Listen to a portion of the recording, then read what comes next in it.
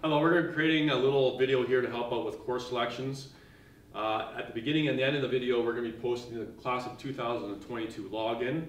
Underneath the classwork section, there are some other videos on how to get onto Blueprint and some useful course information if you're looking at helping yourself out for course selections. There's a course description booklet there and a list of all the courses that are running next year.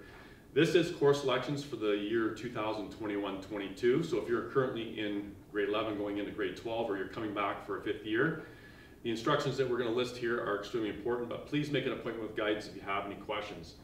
We need to start looking backwards, so you need to start taking a look at what you might be doing after high school. I know this might be a tough decision because we're still not sure, but you want to make sure you're keeping all options open.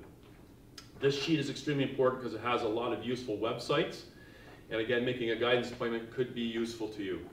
If I am applying to college, they're going to take a look at your grade 11 and 12 marks, doesn't matter which level that you're taking them, and they're going to use those averages for programs that you might be applying to. So if I'm applying to certain programs which have certain prerequisites, they're going to be looking at those prerequisites for program. So if I'm going into some of the health fields such as nursing, they're going to be looking at my maths, my sciences, and my English mark. If I'm looking at a university career, they're going to take your 6 courses that you need in order to apply to university. They all have to be grade 12, and they have to be university or university level courses.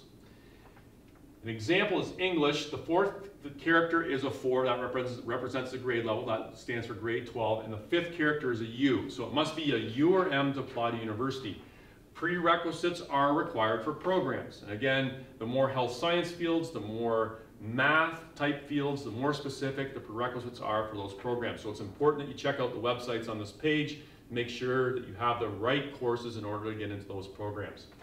The 5 other courses are really related to program and things that you might be interested in taking.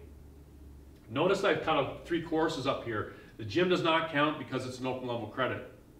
So a lot of students make the mistake by choosing gym, but you can't use it to apply to university because it is an open level course. However, you can use it in some of the college programs because they look at maybe in some cases all your grade 11 and 12 marks.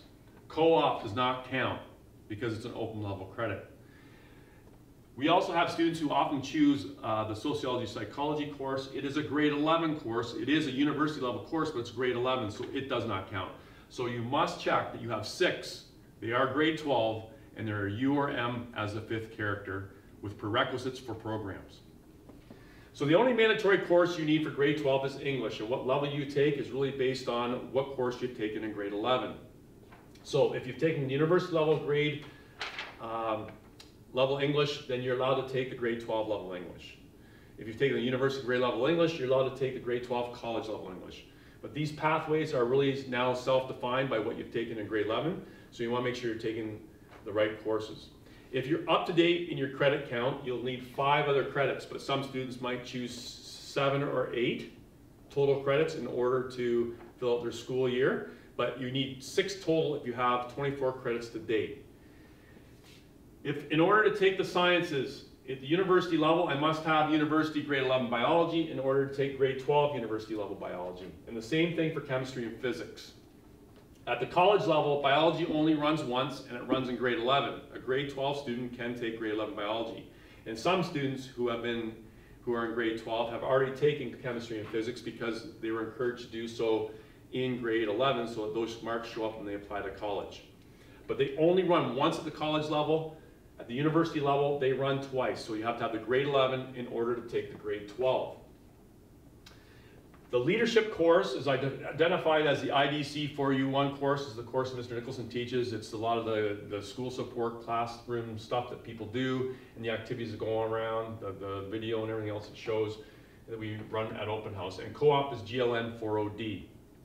So I have a maximum of 6 credits if I have 24 credits in the bank. You are allowed to take a spare in grade 12. That's up to you and your family. If you are signing up and you have 6 and you want repertoire, repertoire is an extra credit, so it is AMR 3MC for the grade 12 level. So in total, you're going to have 6 courses plus 2 alternatives, so you're going to choose 8. You may choose 8 and then another 2, so 10, but make sure you have 6 courses chosen plus 2 alternate credits. Any questions, please make an appointment with guidance.